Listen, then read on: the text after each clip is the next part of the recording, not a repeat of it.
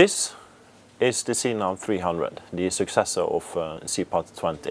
Technically, it is a GNSS compass consisting of two GNSS receivers, antennas and a rate gyro. The function of the rate gyro is to maintain the heading output in case of short loss of GNSS calculated heading.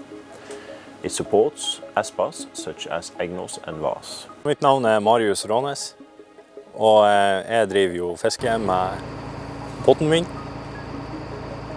Jeg har en sånn SeaNav GPS-kompass. Før så hadde jeg også et GPS-kompass, men da var det ikke bra i det hele tatt. Hvis det ble litt dårligere, så datt det ut. Og da ble jo jeg fri for autopilot, som jeg bruker hele tiden, og jeg må ha det nesten. The reason for using fishing vessels in northern Norway as test platforms is that these vessels are highly dynamic and are often exposed to bad weather. If we can get the equipment to work properly on board these vessels, the equipment will work on typical Solas vessels as well. Først så har jeg jo et annet GPS-kompass som ikke var bra i det hele tatt. For hvis det ble litt masse bevegelse, dårlig vær, så bare kuttet det helt ut. Da stod det no fix, han har ikke kurs, og da kommer jo autopiloten med kompassdata uteblir, og da er jeg jo i praksis fri for autopilot. Så da måtte jo jeg kjøpe meg et rate-kompass. Og det fungerte jo, men det ble ikke samme hverdagen, for det første så styrer det bedre med det her nye GPS-kompasset. Han styrer mye bedre på den kursen som jeg har gitt han, og så er han mye raskere å finne den kursen.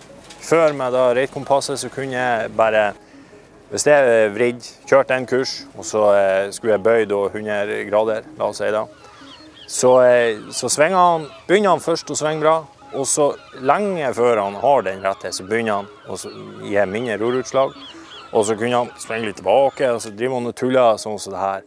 Så i praksis, hvis jeg skulle kjøre i retning, svinge, så måtte jeg følge med at han fikk rett kurs først. Gjerne sette på manuell og få rette kursen og kjøre en stund for å se at han har rett.